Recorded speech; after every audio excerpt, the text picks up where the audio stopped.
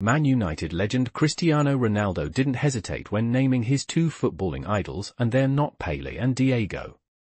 Cristiano Ronaldo named Ronaldo Nazario and Ronaldinho as his footballing idols, not Pele or Diego Maradona.